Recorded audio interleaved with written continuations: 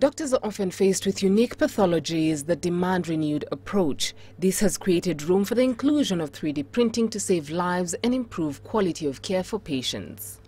This particular one is of a patient who had a tumor on his scalp that was going into the skull, and we'd been consulted by the neurosurgeons to help in terms of planning the size of the mesh that they would use to fill the gap once they had removed the tumor. So that is another interesting case. This is actually our most recent case. Dr. Ogalo and his consulting team of doctors use these innovative approaches to healthcare to offer quality services, especially to the poor. A lot of the work that we've done so far has been completely pro bono, to just give patients access to the cutting-edge technology and not make it such a distant cry of something that they only hear of or see of on television.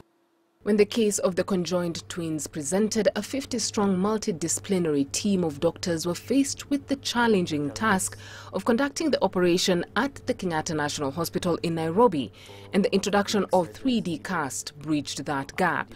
We had never had a case that was as complex in terms of the surgery alone and everything surrounding the patient. So this presented a challenge to the entire team, because this is the one that we had to get right. What we have is the two children sitting back to back, so to speak, joined in the center.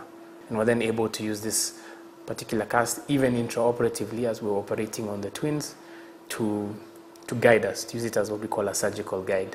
The doctors performed the surgery for 23 hours. The priority was, of course, one was to preserve the lives of both the children, and two was to ensure that after the surgery, even it being a successful surgery, we had to make sure that the twins were able to walk at the end of the day. After the successful separation of the conjoined twins, the use of 3D printing technology under the team, a prestigious publication in the Journal of Pediatric Surgery case reports. We see a place or a point at which every hospital in the country, public and private, does have an in-house 3D printer with 3D printing technicians or people experienced in the field to be able to generate these kind of models to improve the care, the quality of care across the board for these kind of patients. We are trying to see, or we actually have, projects in the pipeline for not just printing physical anatomic models such as these ones, but taking a leap further and actually trying to 3D print live tissues and live organs. And for the next generation of medical professionals set to match this reality, there is a need for change from the point of entry at the medical schools. We need to train innovators in medicine as opposed to just clinicians. And once we start doing that, then it opens up the whole healthcare industry to a lot more possibilities and a lot more solutions for our own people. In Africa, the pace of adoption of technological advancement faces several barriers, including finance, lack of policy, and lack of adequate support within the sector.